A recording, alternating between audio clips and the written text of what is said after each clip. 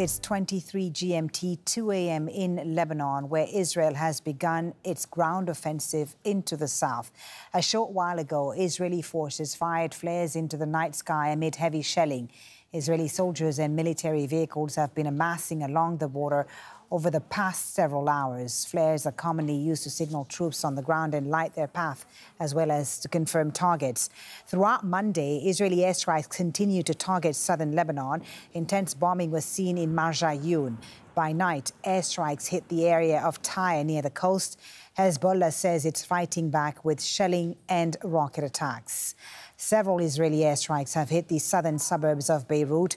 A series of loud explosions were heard across the city just after midnight. Those attacks came shortly after Israeli forces repeated their same tactic of issuing chaotic evacuation orders that we have seen in Gaza. Meanwhile, in northern Israel, the army has declared closed military zones. Entry to the town of Metula on Israel's border with Lebanon has been prohibited. The communities of Kafar Giladi and Misgav Am are also closed.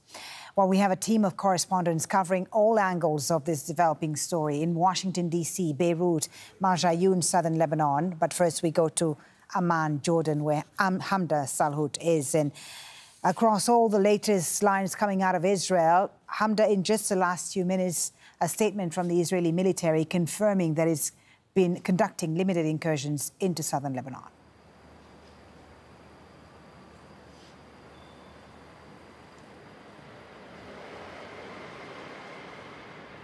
Into sovereign Lebanese territory. An army statement said that this actually began a few hours ago after the approval from the political echelon within Israel. These are the meetings that we've been talking about over the last couple of hours that included the Israeli prime minister, his security cabinet, and then other security and defense officials. The army says that first, they launched these what they call targeted and precise raids based on intelligence, and that they are going to launch this offensive on the ground in order to achieve their goals of restoring the balance of power along the border, as well as returning those evacuated Israelis back to those towns and settlements that have been evacuated since the cross-border fire began.